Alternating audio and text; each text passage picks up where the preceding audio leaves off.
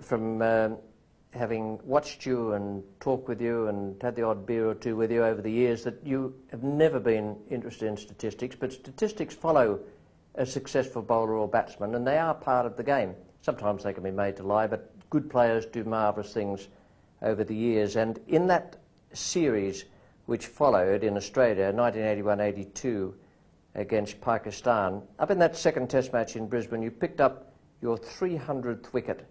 And for me, the most interesting thing about that is that it was in your 56th test, which was the fewest that anyone has achieved that. And a terrific performance. Wasim Raja was the unlucky man. Yeah, I think while I'm not a statistical person, the one thing that I do, if I'm looking at statistics at any stage, I do relate to, and I think is important, is just that, what you spoke about then, and that is that a strike rate per number of tests has got to be the best way of looking at test players' ability, rather than average or whatever. And as you say, some of those can tell a lie. But I think overall, over a career, the number of tests versus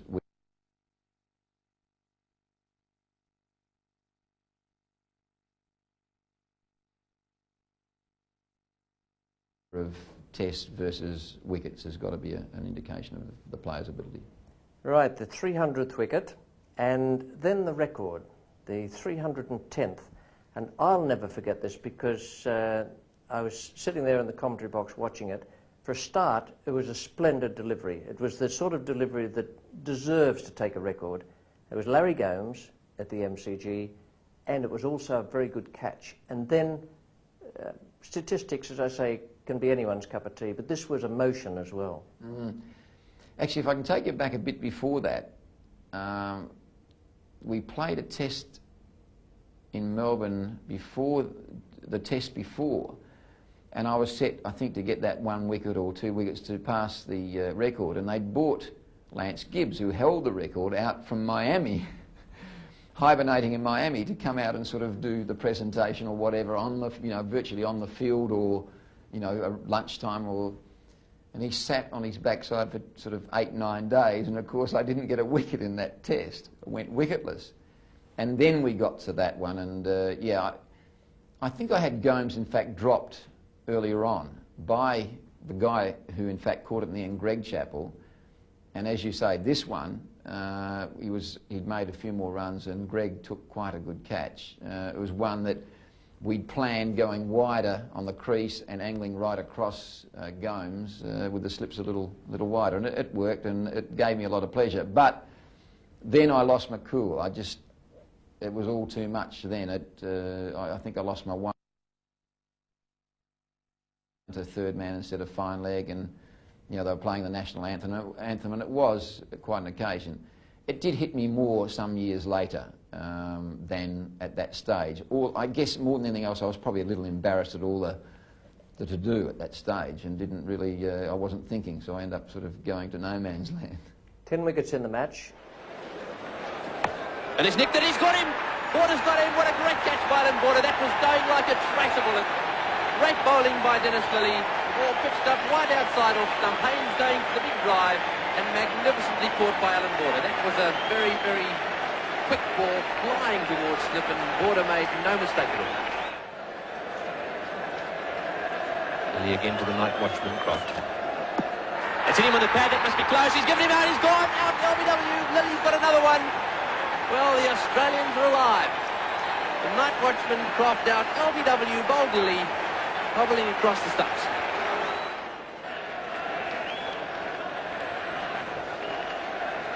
Well, the atmosphere electric, and Lillee in to bowl the last ball of the day. He's bowled him! He's bowled him! The last ball of the day. Lillee getting one to nip back, finding the inside edge, and bowling out Viv Richards. Well, what a magnificent start for Australia.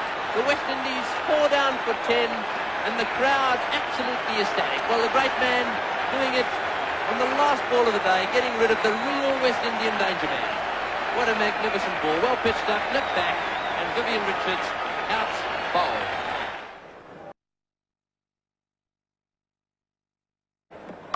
It's It's in the air, it's going down towards that man down.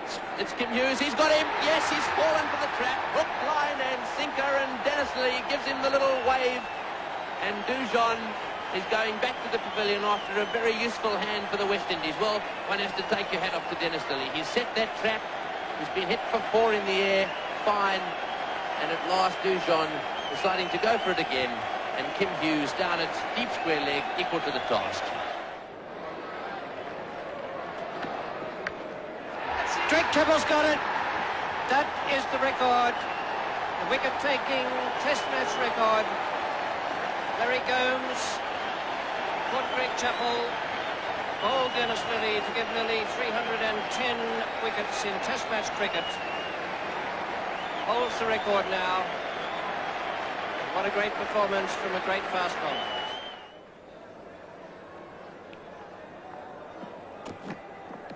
There's a nick and he's gone. He's out, caught behind. Andy Roberts getting an outside edge there to a beautiful ball by Dennis Lillee. That one held up on off stump. Just nicked the outside edge of the bat and all the Australians up in the air. So that's Lillee's 6th wicket. Now there's a mid-off for Ghana. It's in the air and he's out. A slightly slower ball there by Dennis Lillee. Ghana lobbing it up to Laird at forward short leg, and that's Dennis Lillee's career best in Test cricket. 7 for 83 his figures, beating him 7 for 89. 39,000 on the first day, 44 on